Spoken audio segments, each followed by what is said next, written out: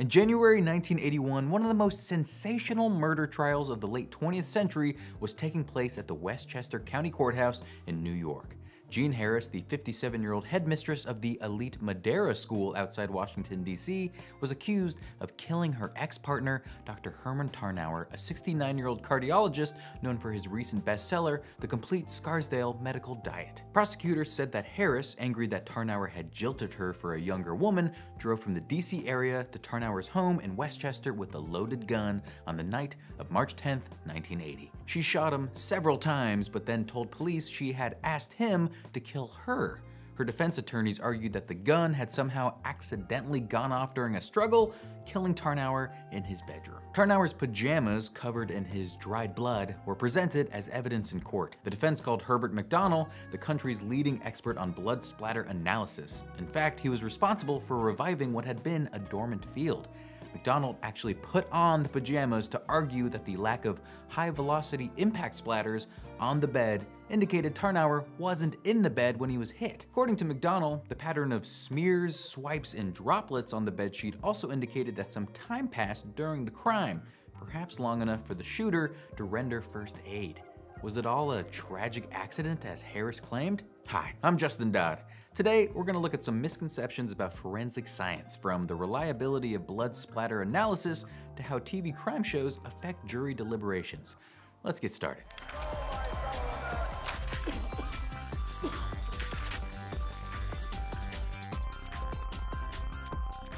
Blood splatter evidence is irrefutable. By the time of the Scarsdale Diet Doctor murder, as an episode of American Justice so memorably put it, McDonnell was already well known for his work on blood splatter.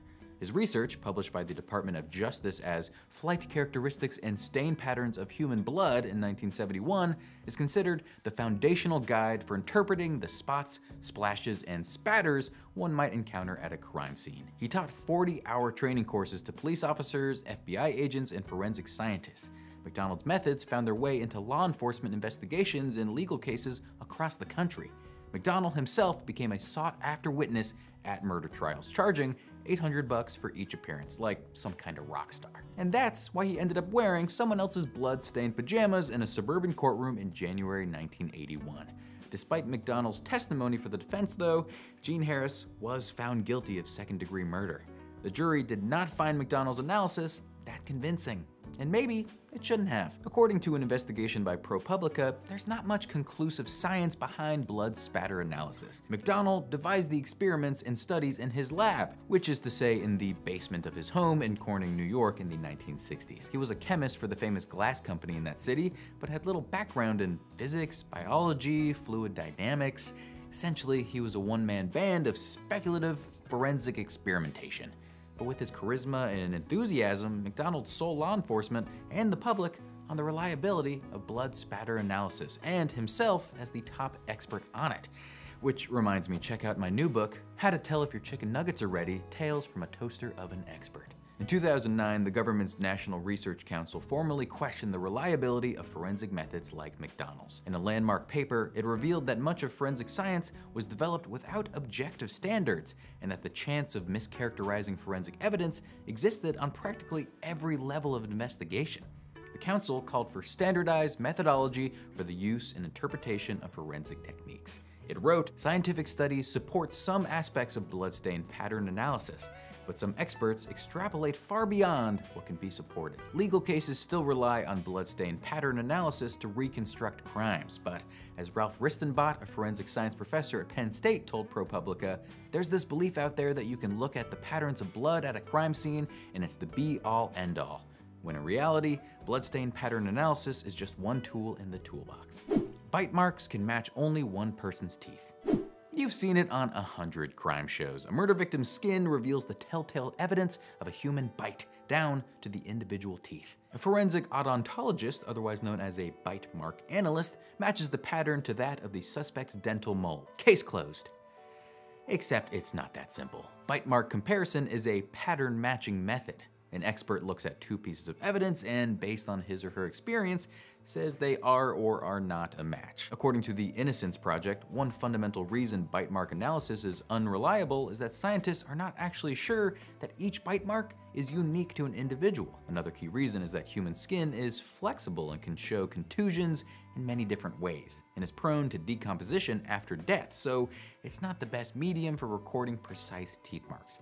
As Adam Freeman, a forensic dentist whose research has demonstrated the fallibility of bite mark analysis, told the Innocence Project, what we're looking at isn't actually a bite mark indentation. We're looking at the bruise that's left over, and a bruise doesn't exactly approximate the teeth that made it because bruises are diffuse areas of blood under the skin. So how did this rather grim type of evidence become so important to forensic investigation? Bite mark analysis is actually a pretty recent development. Until the mid-1970s, dental forensics focused on identifying victims of natural disasters or other catastrophic events by matching the human remains to existing dental records, which is still a widely used and scientifically valid practice. Prosecutors in the 1974 case People v. Marks, however, introduced bite marks as evidence in a California murder trial. Walter Edgar Marks was accused of killing a 75-year-old woman named Lovey Bonovsky. During the investigation, her body was exhumed 6 weeks after burial, at which time forensic scientists discovered a well-defined elliptical bruise on her nose. 3 forensic dentists broke protocol and testified for the prosecution because they all agreed the bruise was a human bite mark made by a distinctive set of teeth. Teeth virtually identical to those of the defendant. They also noted that the skin of the nose is thin and taut, which preserved the bite impressions very clearly. The defense argued that there was little scientific basis for the analysis, but because this particular bite was so uniquely well preserved and the teeth that made it so obviously atypical, the evidence was judged admissible. Marks was found guilty of voluntary manslaughter. That case and the precedent it set opened the floodgates to using bite mark analysis in criminal cases. It's been used to support cases against clearly guilty defendants like that of serial killer Ted Bundy in 1979, who apparently also had quite atypical teeth, but it's also been used to convict numerous defendants who have later been exonerated by other forensic evidence. Some bite mark analysts have made careers out of appearing as witnesses despite the fact that the validity of their technique has never been scientifically established.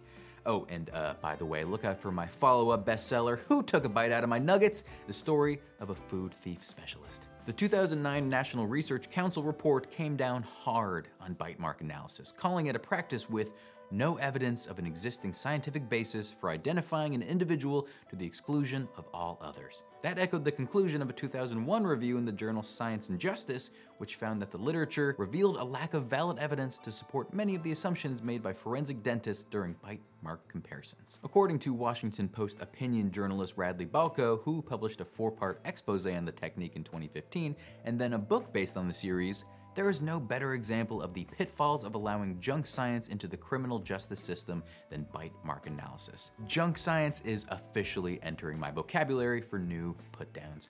Thank you very much. For what it's worth, a 2017 article in the Journal of Law and the Biosciences argued that it's really bite mark comparison that's specious as opposed to analysis. The latter practice tries to identify purportedly more objective facts like how long ago a bite mark was left and whether it comes from a human or an animal. The Innocence Project cast doubt on even those claims though, pointing to an incident in which a crawfish bite may have been erroneously identified as coming from a human. I mean, we've all been there. We'll probably have to see how this debate develops in and out of the court system. For now though, all sides seem to agree that bite mark comparison is not a valid science.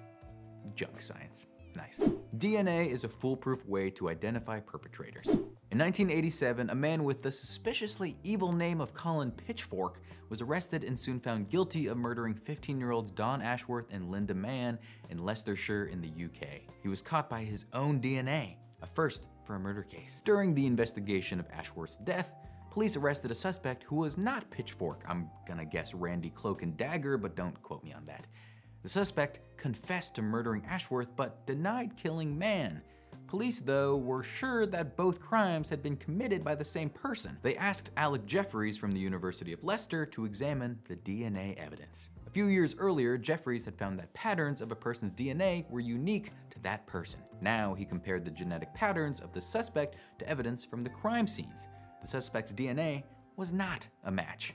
Though he had confessed to the crime, he was ultimately exonerated. The killer was still at large. There was no database of DNA profiles back then, so police created a dragnet, collecting DNA from more than 5,000 area men who volunteered their samples. There was no match to the perpetrator, but the police did have a clue. One of the volunteers told a friend that a man had paid him to give a sample in his name. The man who paid was Colin Pitchfork. Jeffries soon found that Pitchfork's DNA matched the samples from the two crime scenes. In 1988, he was sentenced to life in prison. Decades later, he was paroled, but was soon recalled back into the prison, and as of filming this video, he's waiting for another parole hearing. Oh my gosh, I just felt like a real true crime podcast host there. That was really fun. Pitchfork's conviction demonstrated a revolutionary new forensic method. In the 35 years since that trial, DNA evidence has helped solve plenty of cold cases and led to the convictions of notorious serial killers such as the Southside Strangler Timothy Spencer, the Grim Sleeper Lonnie Franklin Jr., and the Golden State Killer Joseph James D'Angelo. But even DNA analysis is not a foolproof forensic technique. The risk of errors comes not from the underlying science guiding the practice, which is sound, but from the methods of collecting and interpreting samples. The mistakes can lead investigators down the wrong path, such as in the case of the Phantom of Heilbronn.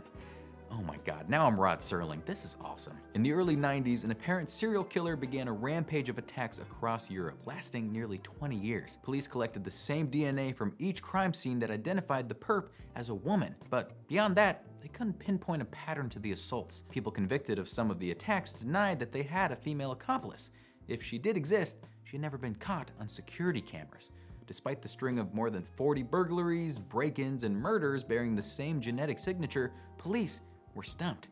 In January 2009, the reward for information leading to the Phantom's capture was increased to 300,000 euros. But just 2 months later, investigators cracked the case. The Phantom's DNA collected at the crime scenes didn't originate at the crime scenes. The cotton swabs used to collect samples had been contaminated with rogue DNA at the factory where they were made. The so-called Phantom turned out to be an elderly female worker at the manufacturer's plant. Such cases of transfer DNA can cloud investigations that otherwise seem conclusive. The Marshall Project reported the case of Lucas Anderson, a man experiencing homelessness in Santa Clara County, California, who was arrested for the murder of Silicon Valley investor Ravish Kumra. Anderson said he had never met Kumra, but Anderson's DNA was found under Kumra's fingernails. Prosecutors thought they had a slam dunk. The presence of Anderson's DNA on the victim seemed incontrovertible. But the defense discovered Anderson had been in the hospital at the time of the murder, taken there by paramedics after he collapsed a few hours earlier. Later that night, the same paramedics examined Kumra's body. They may have slipped the same pulse oximeter onto both Anderson's and Kumra's fingers, transferring the former's DNA to the latter, or maybe the DNA hitched a ride on a paramedic's uniform. Anderson was released from custody and 3 other people were eventually convicted for the murder. According to the Marshall Project, it's the best known case of an innocent person nearly being implicated by transferred DNA. Forensic evidence ensures criminals are convicted. There's no such thing as committing the perfect crime. Perpetrators always leave something behind, like hair, spit, or even fingerprints that can prove their culpability. Forensic science is so advanced now that with just a few lab tests, prosecutors can win convictions in the time it takes to watch an episode of Dateline. Or so many people think. This misconception is considered so common, there's even a name for it, the CSI effect. The Cornell Law School describes it as the impact of crime-solving shows like CSI and Law Order on jurors. It may take several forms. Jurors who binge crime shows may view forensic evidence as more important than other types of evidence in a trial. They also expect forensic evidence to be presented in every case and perceive forensic conclusions as foolproof. They might also demand more testing for DNA, gunshot residue, or blood spatters that aren't relevant to the case. If a trial lacks those elements, they may be less likely to convict a defendant. In one of the first trials to demonstrate the CSI effect, according to a 2004 USA Today story, wealthy real estate heir Robert Durst was tried for the 2001 murder and dismemberment of his neighbor Morris Black in Galveston, Texas. Black's head was never found. Durst's defense team believed that the missing head could be the key to establishing reasonable doubt, if the jury could be convinced that the head could have revealed forensic clues supporting Durst's case. The team hired a consultant to find potential jurors who watched CSI Crime Scene Investigation, which was then the #1 show on TV, whom they believed would demand more forensic proof of Durst's guilt and be more likely to acquit. As the consultant told USA Today, talking about science in the courtroom used to be like talking about geometry, a real jury turnoff. Now that there's this almost obsession with the TV shows, you can talk to jurors about scientific evidence and just see from the looks on their faces that they find it fascinating. The tactic worked. Durst beat the charge. Famously, in later trials, he was convicted of a different murder along with several other offenses. But the Morris Black case suggested that juries were beginning to change their expectations of forensic evidence in criminal trials, thanks in part to the popularity of crime dramas. The problem is that CSI and shows like it don't always present forensic science accurately, not to mention that the forensic methods themselves aren't always based on actual science. Some scholars suggest that the CSI effect is more of a phenomenon in the media based on anecdotes and speculation than a legal conundrum backed up by empirical evidence. It's hard to pin down how each television-educated juror applies the knowledge they glean from TV to actual court proceedings. But if you see a juror intensely putting on a pair of sunglasses and delivering a punny one-liner, you might want to question their impartiality. Thanks for watching Misconceptions. Forensic science, perhaps, isn't as foolproof as TV would have you believe, but I'm still gonna watch CSI anyway. If you've got an idea for a future episode of the show, drop it in the comments below, and I'll see you next time.